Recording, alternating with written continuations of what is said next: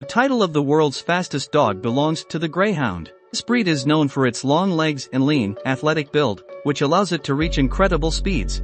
Greyhounds are sprinters, not distance runners. They can reach speeds of up to 45 miles per hour in just a few seconds, making them the fastest dogs on the planet. Speed makes them ideal for racing, and greyhounds have been bred for centuries to compete in dog races. In a greyhound race, the dogs chase a mechanical lure, such as a stuffed animal, around a track. First dog to cross the finish line wins. Races can be as short as 300 yards or as long as 2 miles, and the dogs reach their top speeds in just a few seconds. Greyhounds are not only fast, but they're also intelligent, loyal, and affectionate pets. They are one of the oldest dog breeds and have a rich history, dating back to ancient Egypt, where they were depicted in art and used for hunting. So, there you have it.